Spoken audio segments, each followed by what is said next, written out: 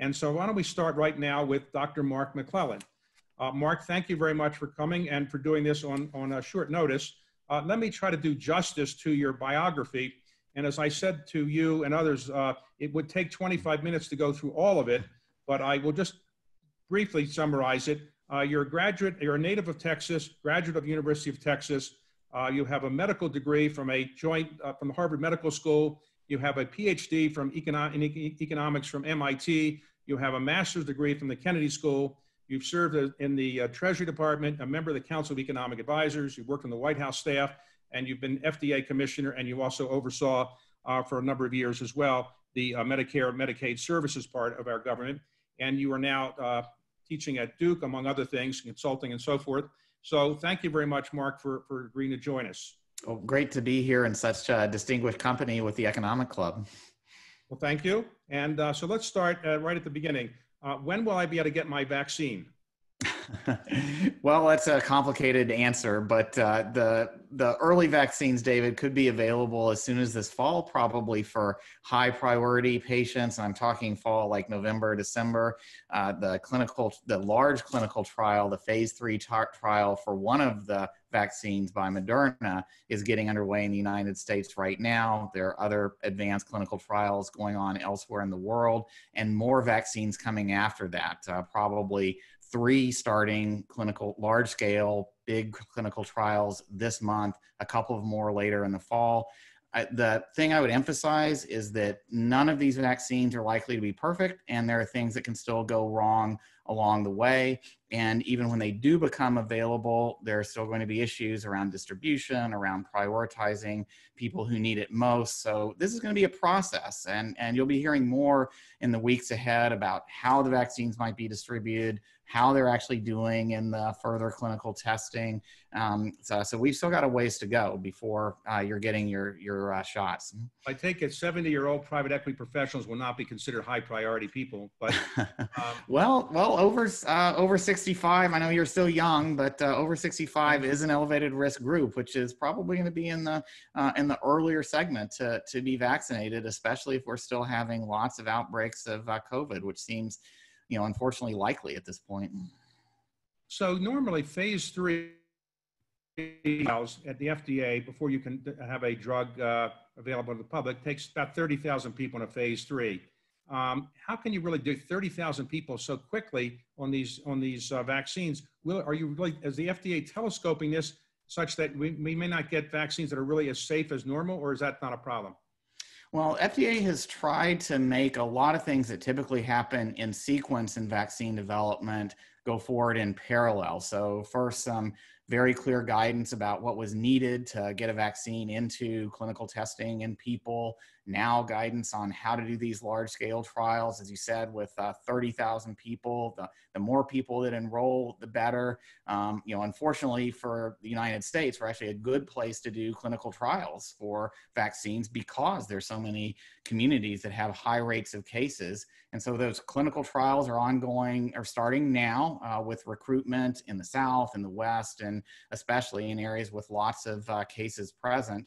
And also going on in parallel is manufacturing of the vaccine. That normally happens next, so that when the studies do conclude that a vaccine is safe and effective enough, and I don't think FDA has done anything to cut its standards at this point, then it'll be available quickly. So that's why this years-long process has required a lot of money up front because of the health and economic consequences of the virus. So billions of dollars in co-investment by the government and going at risk with the manufacturing capacity and setting up these large-scale clinical trials. But we've still got some work to do before we know if the vaccines work, and to distribute them successfully, to get people to agree that they actually want to be vaccinated at a large enough scale that we can contain and eliminate the pandemic. Well, let me ask you about this. You mentioned a lot of money's been put in this. U.S. government's put billions and billions in these companies. I'm a capitalist, obviously, but is it fair for companies to get billions from the U.S. government and then not have these vaccines be either free or very, very cheap? Or why should the companies decide the pricing? Well, David, I think that Americans can expect the vaccines to be either free or cheap. That's less of the issue than how much are we really paying for them, how much the manufacturer is going to get per dose, for example, especially with all of this upfront help. A number of the manufacturers have said that they're aiming for pricing that's at a not-for-profit level. Not clear what that means. Some of these early contracts suggested, like for the AstraZeneca vaccine with Oxford University, that the pricing might be in the $3 or $4 range. Some of the more recent contracts suggest maybe $20. Moderna has not yet said what their pricing strategy is going to be. So that's going to be a live issue too. I would expect the numbers to come out much lower than, you know, sort of a usual price outside of a public health emergency context, but we're still talking about billions of dollars in payments. Now, vaccines always, like all medications, have some side effects. What are likely to be the side effects of this vaccine? And will you get one shot and that's all you need for your life, or you have to get one every month or once a year? How does it work? Well, there's 6 major platforms of vaccines that are getting into this advanced development now, and it varies across the vaccines. So far, the main side effects that we've seen in the early clinical testing in people have been the usual things that you'd expect with vaccines: fever, soreness at the site, aches, things like that. And some of those are occurring at high enough rates that people may have some concerns about taking the vaccine. So we'll have to see how the larger scale clinical testing goes. That's why it's so important. There is also large scale testing for at least months afterwards. These trials are going to take months to get an idea about whether there are any at least immediate side effects associated with the vaccine in the months after they're being taken. There's going to be a lot of work done after the vaccines are made available to follow up on any long-term consequences. So we've still got some important unanswered questions. For some of these vaccines we've actually used in other diseases before, like the J&J one, the Oxford one. So we've got a pretty good track record in general of how safe they are and what the side effects are. So that's reassuring. Some of them are newer. The mRNA vaccines, like the Moderna vaccine, the Pfizer vaccine, haven't been used before. And so there may be more questions there.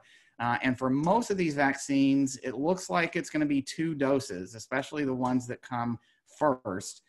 Some of the vaccines, maybe the Oxford one with AstraZeneca and the J&J one are aiming for 1 dose.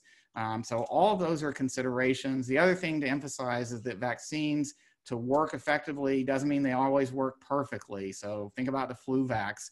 In a typical year, it might prevent 60, 70% of cases, might reduce the severity of cases, but not 100%.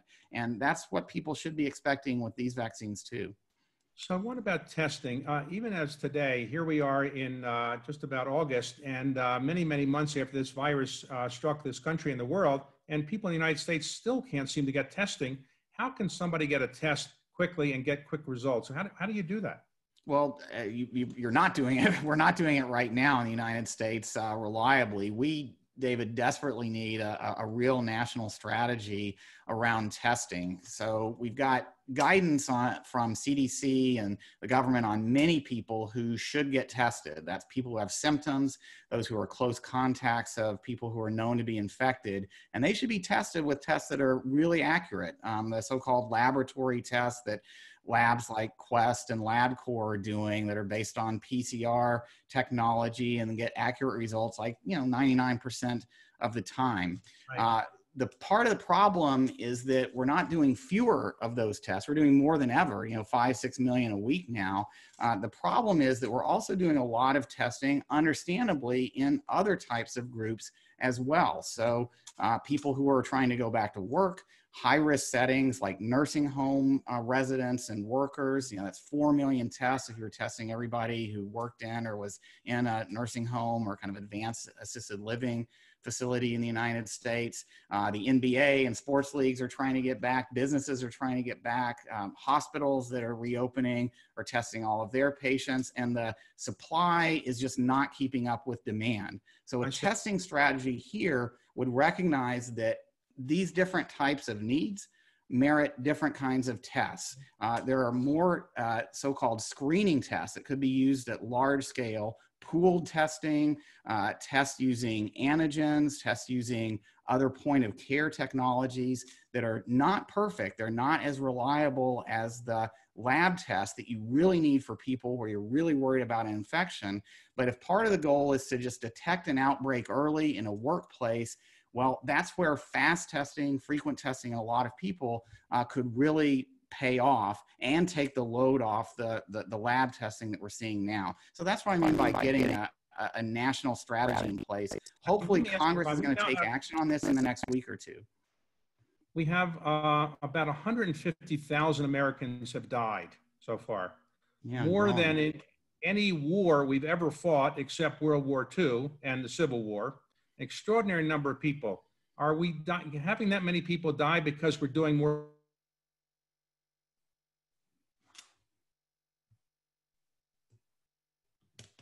testing? Are they dying because we're doing so many tests out there? Is that why they're dying?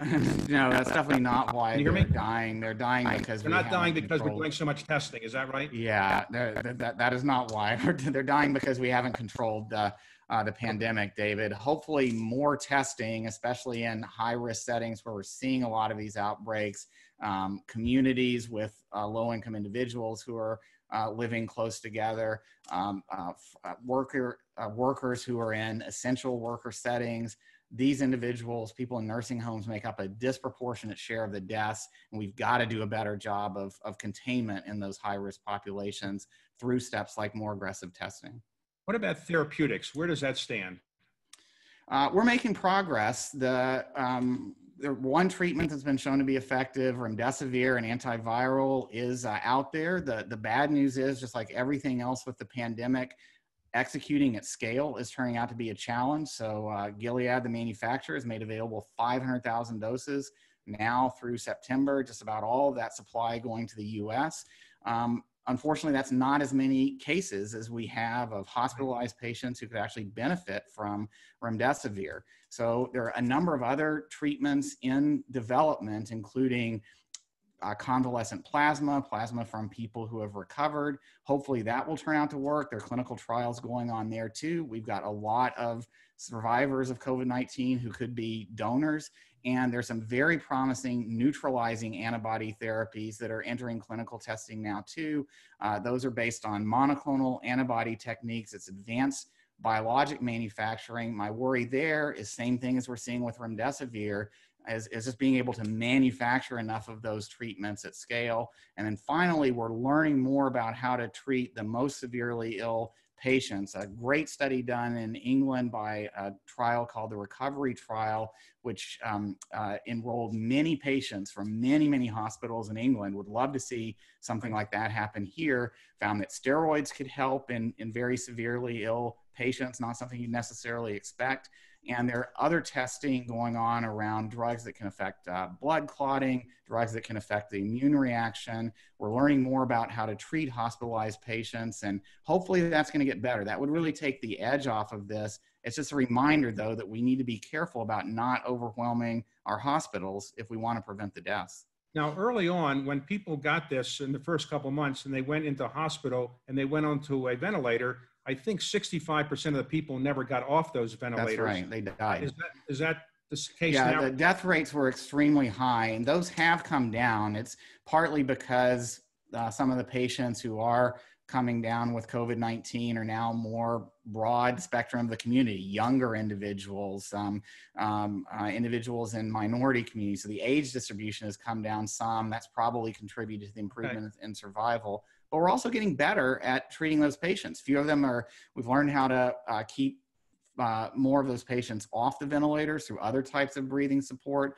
We've developed better ventilator techniques. The hospitals aren't quite as stressed. We've got more capacity than we did earlier this year. But David, we're still running into challenges because we have so many cases in so many parts of the country, even with hospitals that have staffed up and gotten to surge capacity. We're still running short on personnel, and we've really got to do more to get the rate of cases down in this country. Now, one of my daughters came down with COVID-19.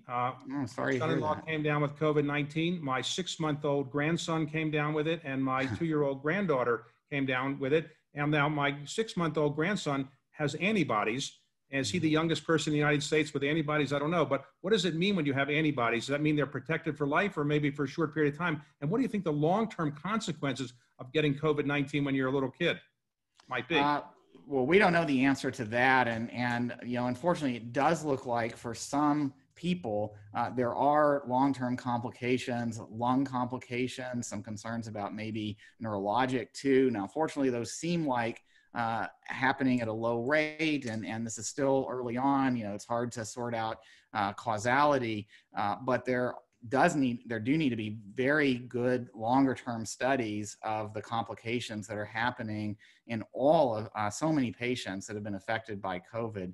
With respect to immunity, we're not seeing very many cases of people being infected and then reinfected again soon. I wouldn't put too much stock in the studies that show that, you know, your antibody levels go up and they go back down. That's just the way antibody responses work. It doesn't mean your body's forgotten about this infection and won't be able to fight it off the next time. But whether we need booster shots for COVID every year or every 5 years, or whether one infection is enough, that's still, I think that's still not determined. So what's going on in your home state of Texas now? Can you explain what happened in Texas? They seem to be okay. Now all of a sudden there's a gigantic wave there, and Louisiana and Florida. What happened?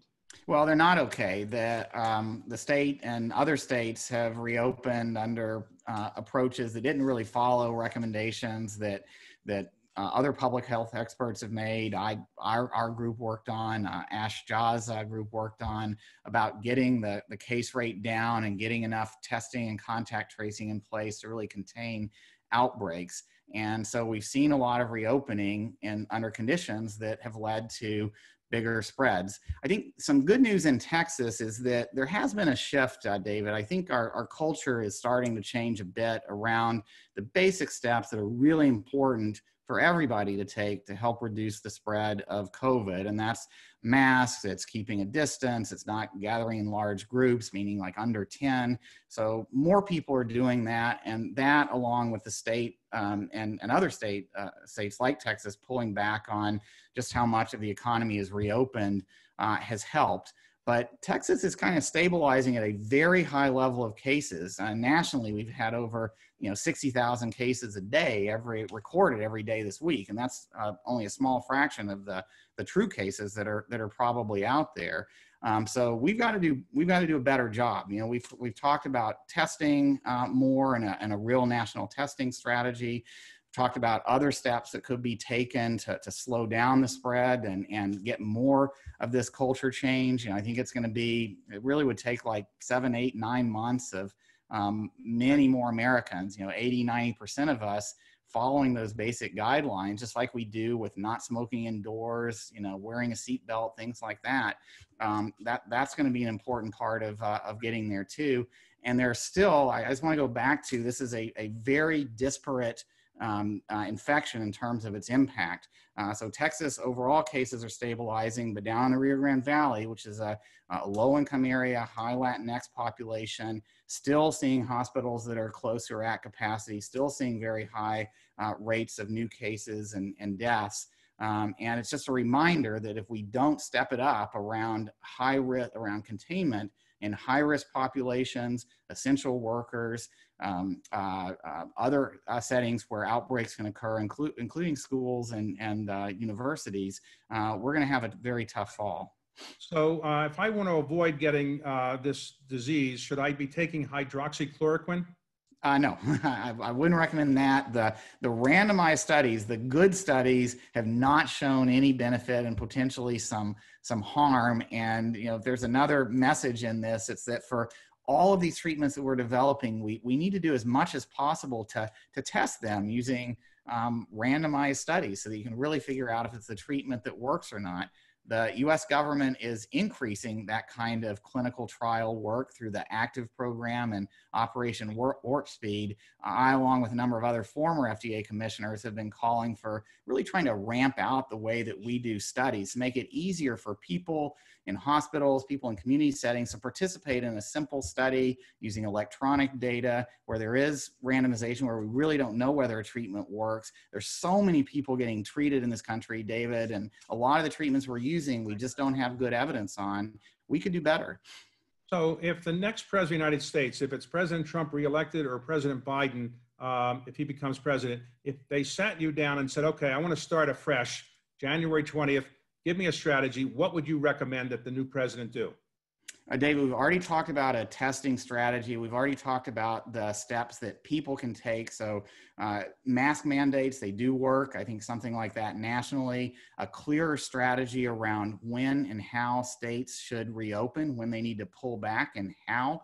We know a lot more about how to do that now. And then we've taken a lot of steps to make vaccines available as quickly as possible through things like this parallel approach to development and advanced manufacturing. I haven't seen nearly as much progress in that area, though, on some of these other therapeutics. I'm worried about shortages of monoclonal antibodies in the fall, which could be helpful for if the vaccines don't work that great, or if they're elderly people who don't mount a good immune response.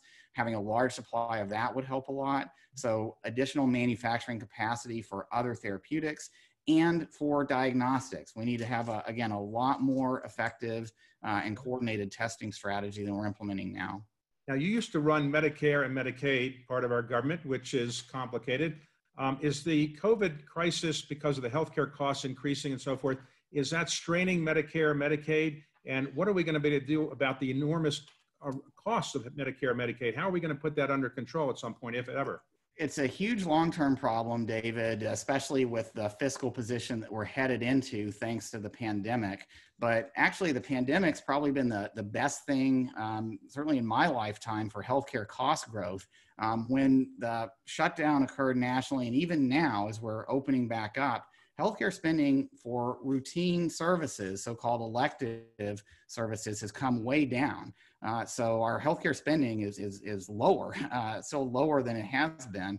That's had some good and bad consequences. You know, we've seen a big switch to telemedicine. That's something that many people thought was going to take forever, but you know, when push came to shove, we've seen a big shift in the way people are getting care, much more at home. We've seen a big reduction in many procedures that health policy people like me have thought we could do with a lot less of, a lot of imaging tests that probably aren't needed, a lot of procedures that aren't needed. On the other hand, we've also lost a lot of procedures and services like vaccinations and early cancer screening and so forth that really is needed. So I think the question going forward for our healthcare system is, can we take the silver lining out of the transformation in care that's had to happen over the last 4 months, the good things, relying more on telehealth, not doing treatments that really don't have much value, redesigning care to really focus on what matters to people. We've been doing a lot of work, David, on new payment models that aren't based on fee for service. Fee for service has been very bad for healthcare providers. Primary care providers are going out of business because their revenues are down so much. An alternative is paying for the people they're taking care of. You know, paying more for health, as our health secretary in the state of North Carolina says, paying at the person level to really support these and lean into these new kinds of care models. And I think a big question for our healthcare system is, can we come out of this pandemic with resilience? Can we rebuild, not going back to the healthcare we had before, which is really expensive, inconvenient, uncoordinated. We've seen people come together, like health professionals, do amazing work, not just on the front lines in hospitals, but in reaching out to their patients, helping them get care at home, dealing with hunger, dealing with social isolation. That's the kind of healthcare we want. It brings out the best in our health professionals. And we just need to change our payment systems beyond the public health emergency to encourage that. So given your final question, given who you are, the FDA commissioner, former head of Medicare, Medicaid, all those degrees you have, how are you making sure that you aren't getting any disease? Because it wouldn't look good if you got a disease. So what are you doing to make sure you don't get this? No, it wouldn't. And we talked about those important basic steps. They're pretty clear. We try to follow them as much as we can. My hope, too, is that if people follow those guidelines, it'll not only help prevent the spread of COVID, it'll also help prevent a bad flu season this year. If you look at the Southern Hemisphere, because of all the COVID steps, flu cases are way down. So there's some things that we can do to not only help with COVID and keep ourselves healthy, but really protect the whole country going forward. Thank you very much, Mark, and thanks for substituting and doing a great job. Appreciate it, Mark. Great to be with you.